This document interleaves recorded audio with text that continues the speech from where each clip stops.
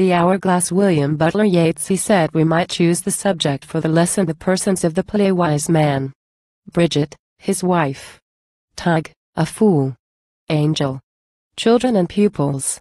Pupils come in and stand before the stage curtain, which is still closed. One pupil carries a book. First pupil. He said we might choose the subject for the lesson. Second pupil. There is none of us wise enough to do that.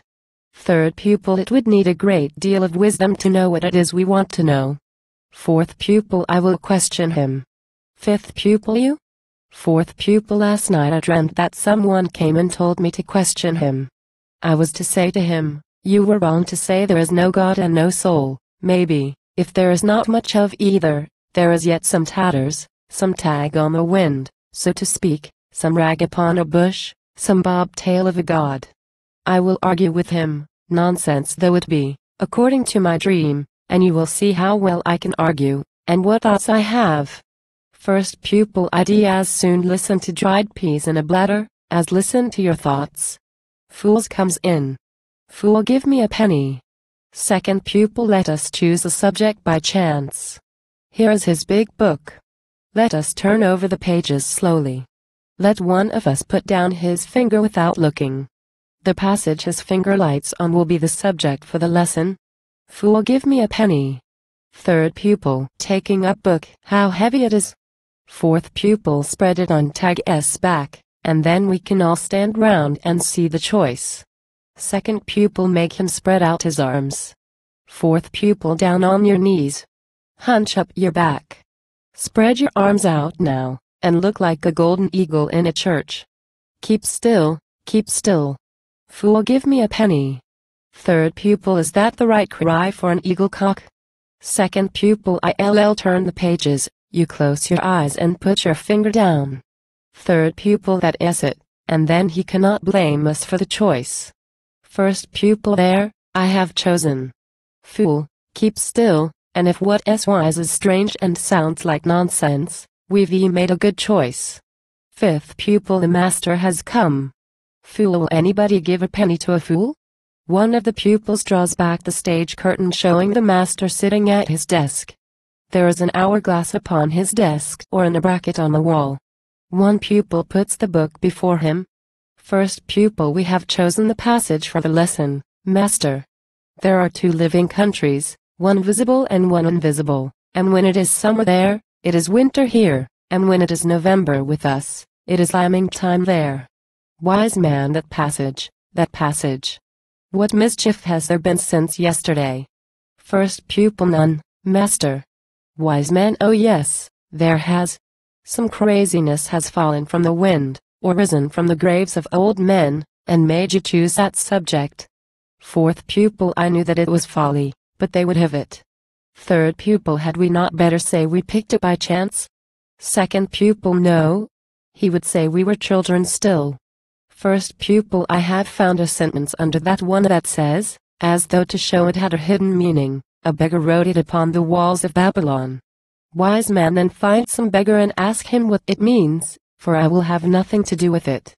Fourth pupil. Come, Tug. What is the old book's meaning when it says that there are sheep that drop their lambs in November? Fool. To be sure, everybody knows, everybody in the world knows, when it is spring with us, the trees are withering there, when it is summer with us, the snow is falling there, and have I not myself heard the lambs that are there all bleating on a cold November day? To be sure, does not everybody with an intellect know that? And maybe when it is night with us, it is day with them. For many a time I have seen the roads lighted before me. Wise man. The beggar who wrote that on Babylon wall meant that there is a spiritual kingdom that cannot be seen or known till the faculties whereby we master the kingdom of this world wither away, like green things in winter.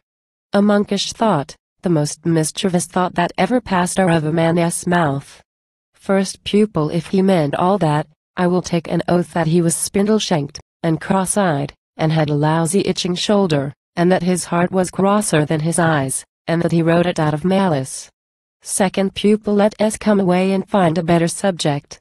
Fourth pupil. Any may be now. Let me choose. First pupil. Come.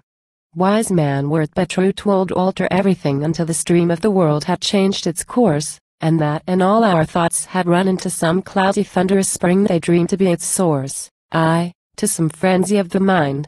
And all that we have done would be undone, our speculation but as the wind. A pause. I have dreamed it twice. First pupil, something has troubled him. Pupils go out. Wise man, twice have I dreamed it in a morning dream. Now nothing serves my pupils but to come with a like thought. Reason is growing dim. A moment more and frenzy will beat his drum and laugh aloud and scream.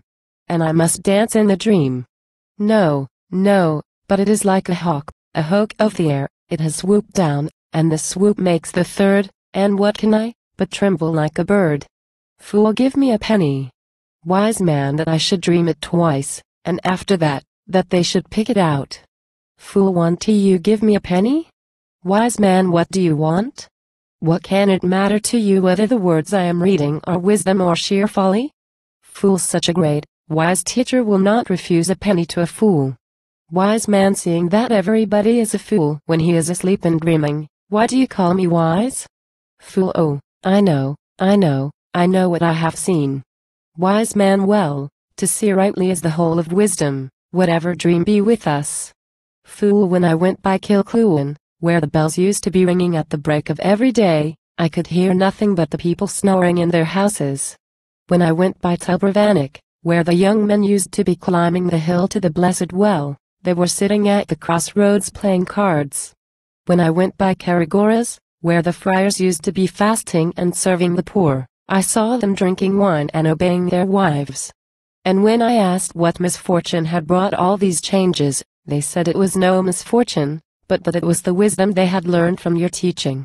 Wise man, and you to have called me wise, you would be paid for that good opinion doubtless. Run to the kitchen, my wife will give you food and drink. Fool, that's foolish advice for a wise man to give. Wise man, why, fool? Fool, what is eaten is gone, I want pennies for my bag.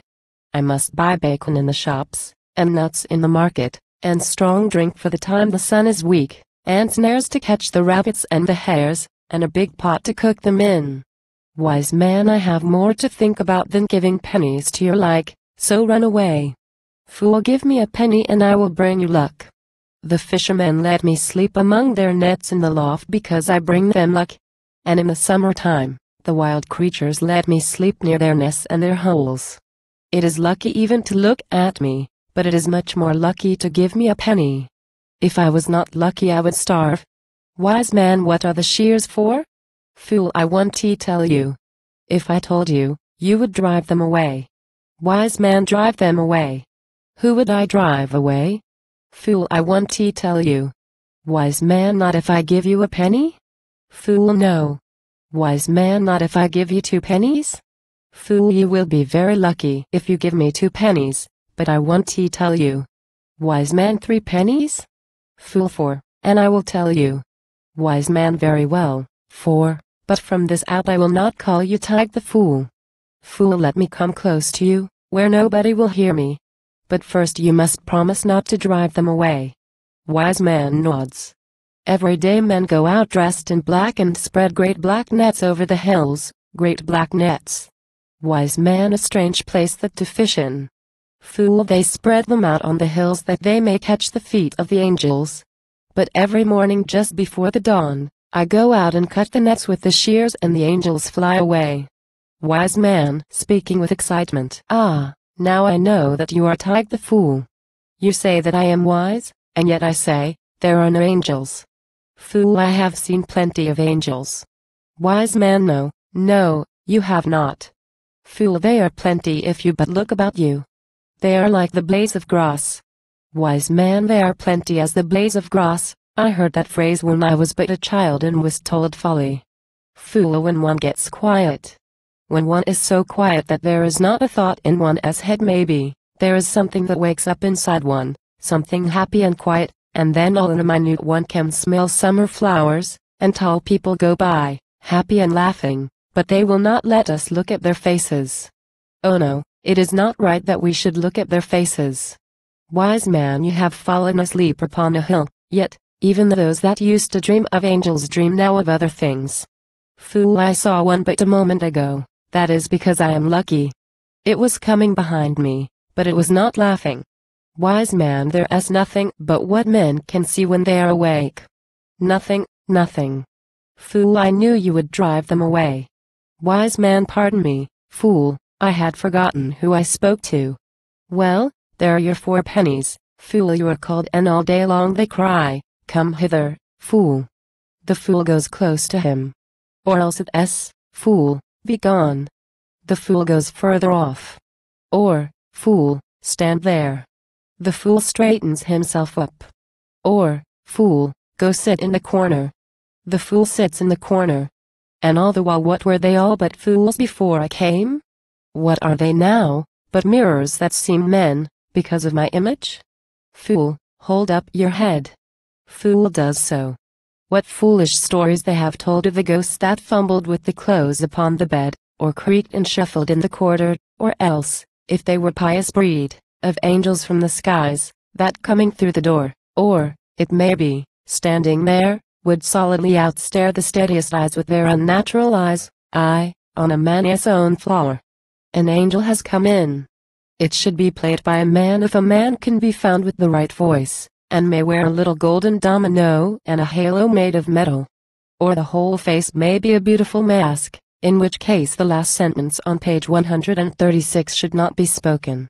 Yet it is strange, the strangest thing I have known, that I should still be haunted by the notion that there is a crisis of the spirit wherein we get new sight, and that they know some trick to turn our thoughts for their own ends to frenzy.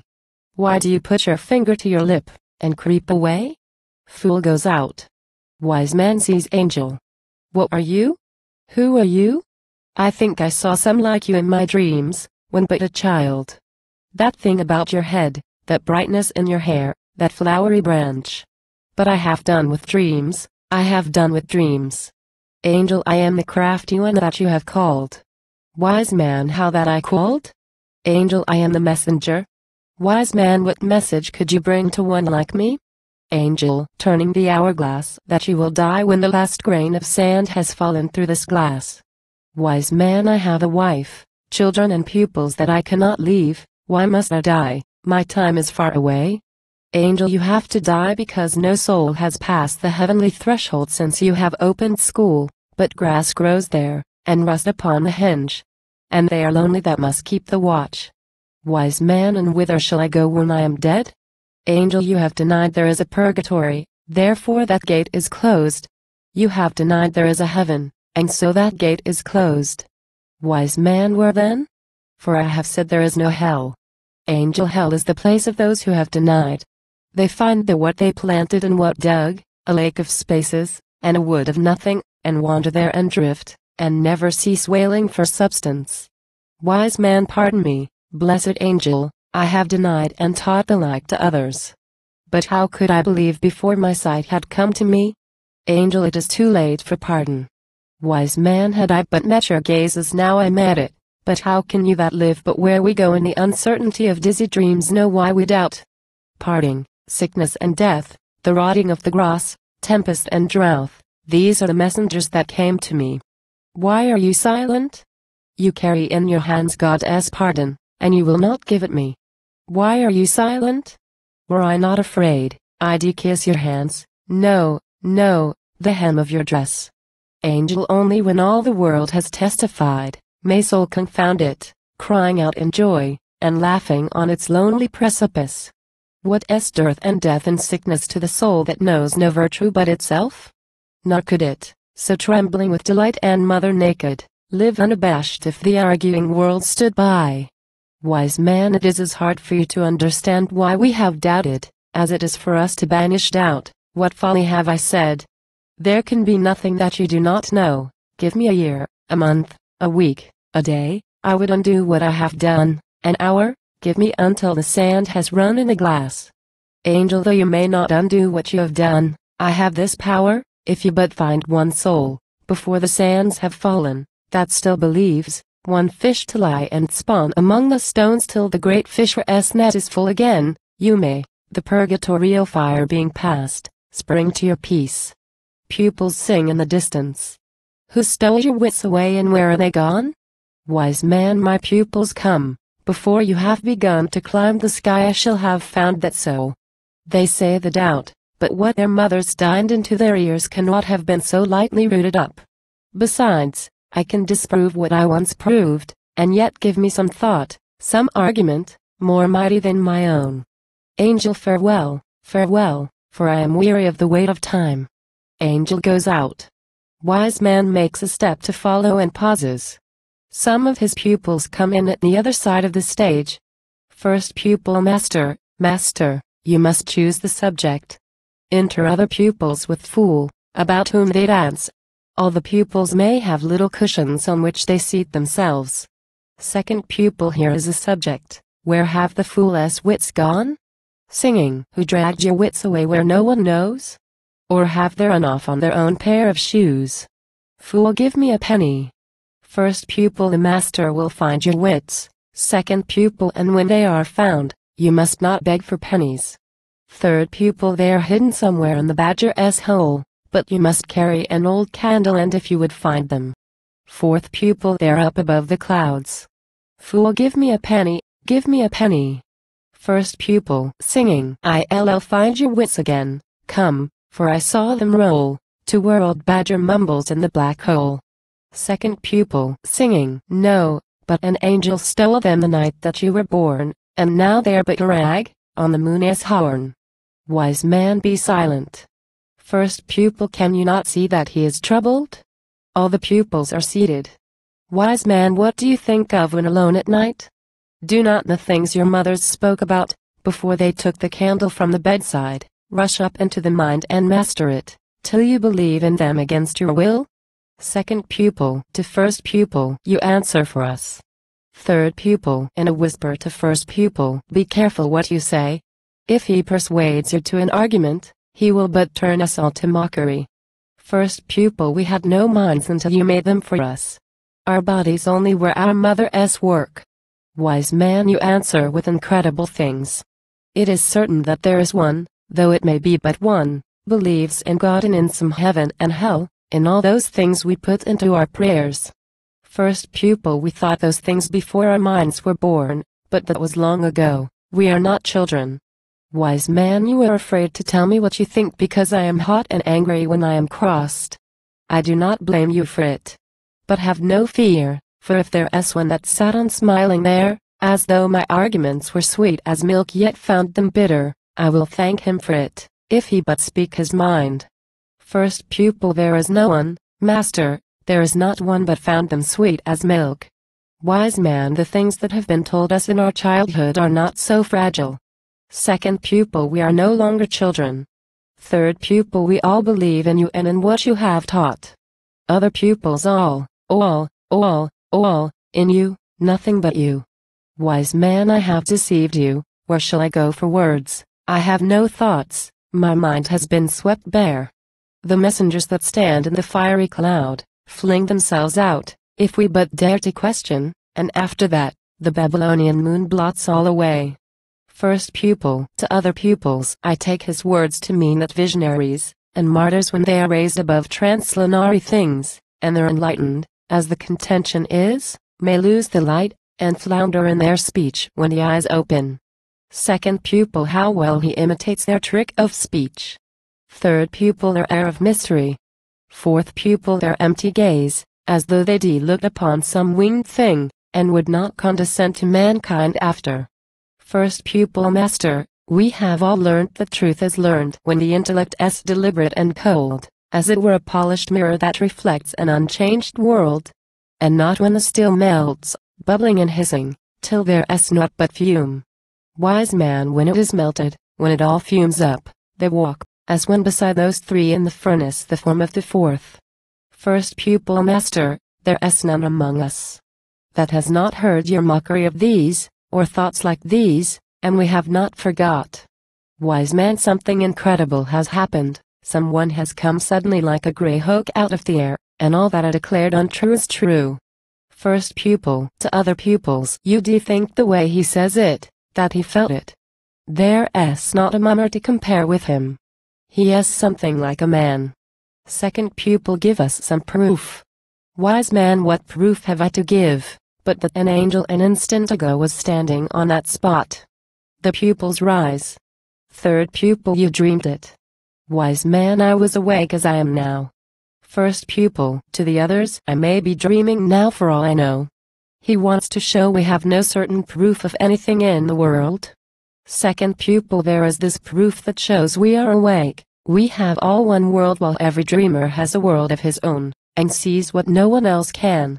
Third pupil, Tag sees angels. So when the master says he has seen an angel, he may have seen one.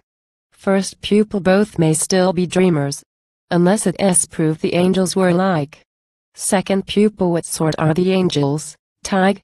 Third pupil, that will prove nothing, unless we are sure prolonged obedience has made one angel like another angel as they were eggs. First pupil, the master is silent now, for he has found that to dispute with us, seeing that he has taught us what we know, is but to reason with himself. Let us away, and find if there is one believer left. Wise man, yes, yes.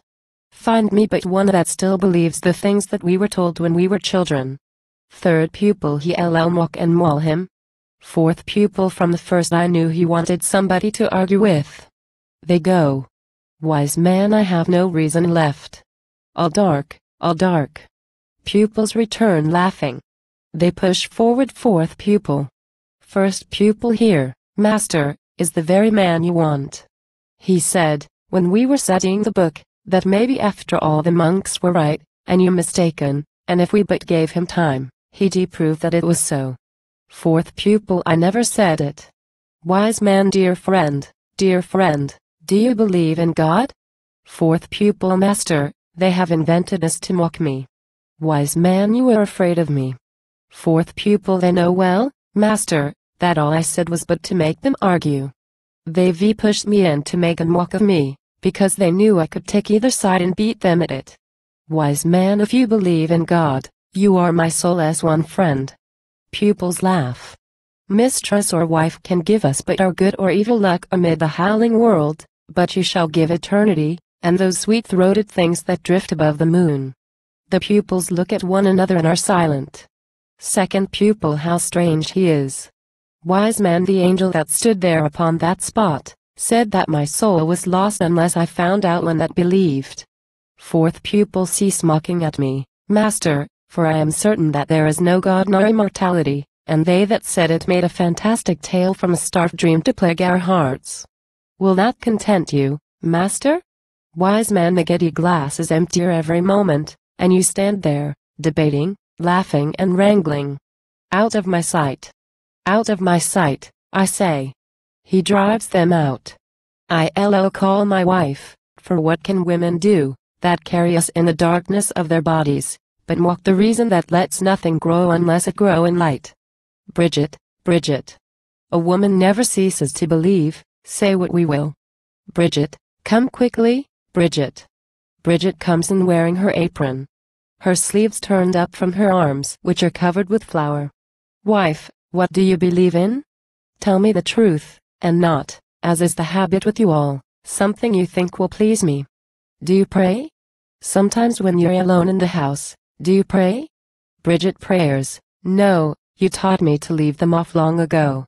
At first I was sorry, but I am glad now, for I am sleepy in the evenings. Wise man, do you believe in God? Bridget, oh, a good wife only believes in what her husband tells her. Wise man, but sometimes, when the children are asleep and I am in the school, do you not think about the martyrs and the saints and the angels, and all the things that you believed in once? Bridget, I think about nothing. Sometimes I wonder if the linen is bleaching white, or I go out to see if the crows are picking up the chicken as food. Wise man, my God, I will go out myself.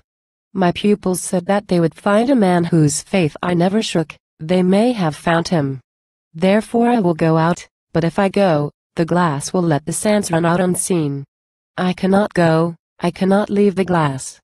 Go call my pupils. I can explain all now, only when all our hold on life is troubled, only in spiritual terror can the truth come through the broken mind, as the peas burst out of a broken peas quad. He clutches Bridget as she is going. Say to them, that nature would lack all in her most need, Could not the soul find truth as in a flash, upon the battlefield, or in the midst of overwhelming waves, and say to them, but no, they would but answer as I bid. Bridget, you want somebody to get up and argument with. Wise man, look out and see if there is anyone there in the street. I cannot leave the glass, for somebody might shake it, and the sand, if it were shaken, might run down on the instant. Bridget, I don't understand a word you are saying. There's a crowd of people talking to your pupils. Wise man, go out and find if they have found a man who did not understand me when I taught, or did not listen. Bridget, it is a hard thing to be married to a man of learning that must always be having arguments. She goes out. Wise man, strange that I should be blind to the great secret, and that so simple a man might write it out upon a blade of grass with the juice of a berry, and laugh and cry, because it was so simple. Enter Bridget, followed by the fool. Fool, give me something. Give me a penny to buy bacon in the shops and nuts in the market, and strong drink for the time when the sun is weak. Bridget, I have no pennies. To wise man, your pupils cannot find anybody to argue with you. There's nobody in the whole country with belief enough for a lover's oath. Can't you be quiet now, and not always wanting to have arguments? It must be terrible to have a mind like that. Wise man, then I am lost indeed. Bridget, leave me alone now, I have to make the bread for you and the children. She goes into kitchen. Wise man, children, children. Bridget, your father wants you, run to him. Children run in. Wise man, come to me, children. Do not be afraid. I want to know if you believe in heaven, God, or the soul. No, do not tell me yet. You need not be afraid I shall be angry. Say what you please, so that it is your thought. I wanted you to know before you spoke, that I shall not be angry. First child, we have not forgotten, Father. Second child, oh no, Father. Both children, as if repeating a lesson, there is nothing we cannot see, nothing we cannot touch. First child, foolish people used to say that there was, but you have taught us better. Wise man, go to your mother, go, yet do not go. What can she say? If I'm dumb, you are lost. And yet, because the sands are running out, I have but a moment to show it all in. Children, the sap would die out of the blades of grass had they a doubt. They understand it all, being the fingers of God as certainty, yet can but make their sign into the air. But could they find their tongues, they'd show it all. But what am I to say that am but one, when they are millions and they will not speak? Children have run out. But they are gone. What made them run away? The fool comes in with a dandelion. Look at me, tell me if my face is changed. Is there a notch of the fiend's nail upon it already? Is it terrible to sight? Because the moment's near. Going to glass. I dare not look, I dare not know the moment when they come. No, no, I dare not. Covers glass. Will there be a footfall, or will there be a sort of rending sound, or else a cracking, as though an iron claw had gripped the threshold stone? Fool has begun to blow the dandelion. What are you doing? Fool, wait a minute. 4, 5, 6. Wise man, what are you doing that for? Fool, I am blowing the dandelion to find out what hour it is.